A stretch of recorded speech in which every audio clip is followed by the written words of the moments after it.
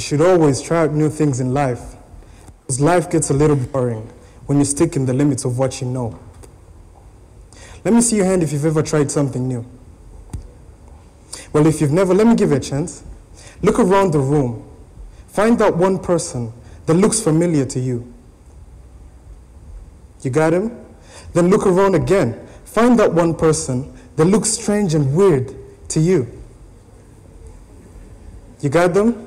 Then kindly, please reach out your hand and ask their name and give them a handshake. Just give it a try. Let me ask, did the person turn out to be weird and strange after all? No? So you would have never known this amazing, beautiful, handsome, fun and friendly person right next to you if you never gave it a try. Madam Court's Chair, distinguished guests, fellow voice masters, ladies and gentlemen, I have personally been there a couple of times. I remember it was 2012. I was in primary, my school that is in southern part of Rwanda, when it was time for student leaders elections. And my aunt, who was also a teacher in the same school, came to me and said, Tony, you know what? I've served in this school for 5 years now, but I have never had the privilege of having one of my children take on a leadership position in the school. She looked down, took a deep breath, and looked back at me and said, give it a try. Now, at school, I was famous being one of the 3 students from Kigali City, and this made me think the students hated me because they thought I was bossy. But I was wrong, because I went for the elections and won, and became the head boy of the school. Because I know that every accomplishment, whatsoever it is in life, it just begins with a decision to give it a try. Now, 2 weeks later, here I am in front of the school, reading out my resignation letter. Who wants to know why I was resigning after 2 weeks? I'll tell you anyways. It was an afternoon when I myself, with a bunch of boys and girls who didn't want to study, attend the afternoon lesson, we decided to go to the library, only to find that the library was open, with no librarian inside. And before we had enough of the fun of throwing around the books and tearing the papers out of the textbooks, she got back inside, and she locked us inside. And the next morning, here I am, reading out my resignation letter. Now, 3 years later, I'm now in high school, and I happen to have a bunch of friends who happen to be footballers. You know, they were the swaggerific boys. And one of them, called Sammy, came to me and said, would you mind coming with us for football trainings on Saturday morning? I looked back at him and said, I'll give it a try. Now here I am on Saturday, running around the pitch, struggling to breathe with my tongue out like a British bulldog, only because I'd been told to run around the pitch by the coach, 20 laps. Later on in the trainings, the coach gave me a one-on-one challenge with the goalkeeper. Me being the striker, I had to score as many goals as I could. But I failed. And I went back home. I told my mother, I'm never going back there. She said, why? And I said, because I want to have more sleep on Saturday morning. Now back at school, there was this amazing, tall, beautiful, brown, dark-haired girl called Samantha. And I happened to love her. Have you ever been in love? In love, like once? Well, my love for her was deeper than that. I really loved her. She was an amazing singer. And I look at myself in the mirror, I say, Tony, you have to know this. The worst summary in life consists of 3 statements. I could have, I might have, and I should have. So I look at myself in the mirror,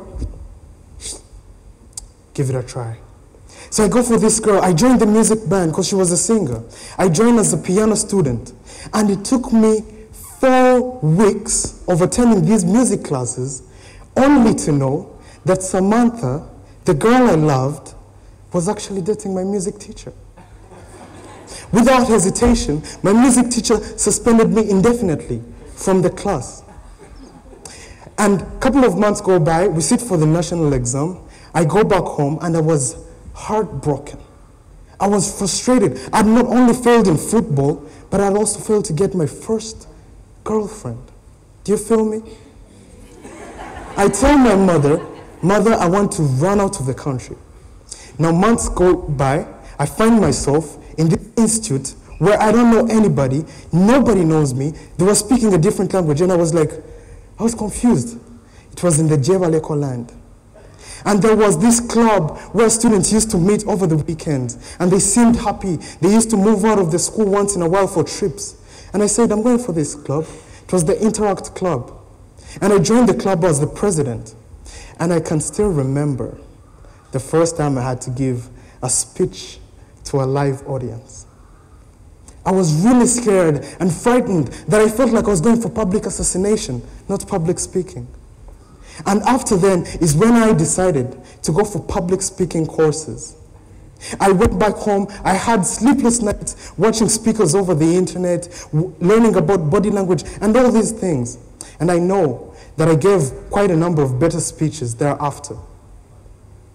After high school is when I came back to Rwanda, my home country, Rwanda. And I happened to meet these two amazing gentlemen, Mr. Isaac and Ronald, who both saw me speak once and asked me, Tony, do you mind speaking on the Voice Masters Conference in May?